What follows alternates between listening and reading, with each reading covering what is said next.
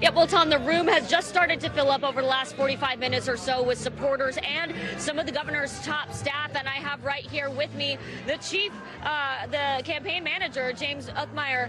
And James, let's just start with what we know, because there's still a lot of unknowns. But my colleague Garrett Hake, he is at a victory party for former President Trump, because we do know that he has won Iowa. What's your reaction to that? Well, what happened tonight is appalling. The media calling the race for Donald Trump before votes have been cast. I personally spoke in multiple precincts in front of hundreds of voters. And while I'm presenting and delivering the closing argument for Ron DeSantis and actually flipping voters, people start getting alerts on their phones saying the race is over before they've even won. One guy said, why do we even bother voting if it's already over? That is absurd. That challenges the very tenets of our Republican democracy, and that should not happen. We still expect a good night. I know, it's going to take a while for votes to come in, but you can't taint the process like that. Having a victory declared before people have even voted, before arguments have been heard, that's not right. And James, look, we've been on this ride. I've covered so many of these campaign stops all across Iowa, New Hampshire, even South Carolina.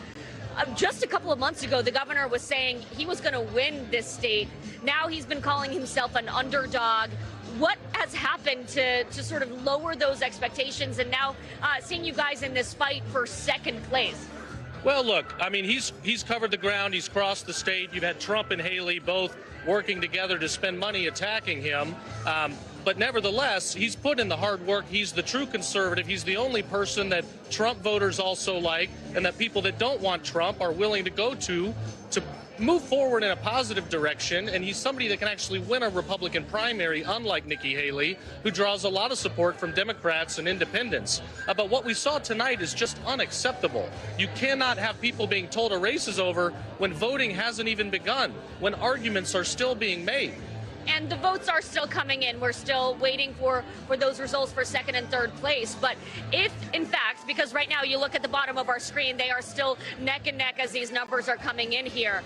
I know the governor has said all day that he is in it for the long haul. But given all of the resources that he's poured into this state, given that he has run, by all accounts, a textbook campaign, he should get an A+ for all of the boxes he's checked here, getting the right endorsements, putting the right staff and people in place here.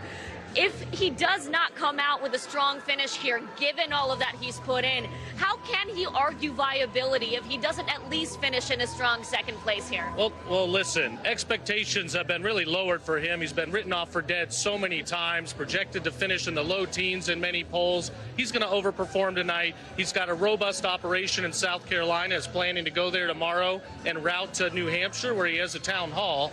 So we're in this for the long haul. This is a delegate game. Nobody's going to win this race based on a handful of delegates in Iowa. But what the American people need to understand is there's a greater challenge here. What the media did tonight is wrong. The media does not pick presidents. Polls do not pick presidents. It's the voters. And what happened to the voters tonight was wrong. But James, at the end of the day, if he comes in third here, it's not just whether he wants to stay in for the long haul. There are some practical limitations here. Number one, the money, right? That starts to become a challenge. You've seen how this works with campaigns. We've got resources to make it through the early states. We've saved up for that reason. We're going to be just fine there. We got a long way to go before votes finish coming in tonight. But I just need people to understand this is a grave concern. This cannot happen in this country. This challenges the very foundation of our democracy to have winners announced before voting. That's something you see in the Middle East, not the United States of America. Yeah, and that's been a big message from your campaign and from the Never Back Down group supporting you guys tonight. I appreciate your time. Hope you enjoy. I think it was results from some sort of survey or something, not even true votes. Well, no. This was projected based on data and science. Data and science, and not actual election results. And we'll have some of our experts explain how that was decided and why it was called in the way it was later in the show. But appreciate your insights and you being with us here tonight on this busy and important night for everybody. Thank you so much, James. Appreciate it. Thanks for watching. Stay updated about breaking news and top stories on the NBC News app or follow us on social media.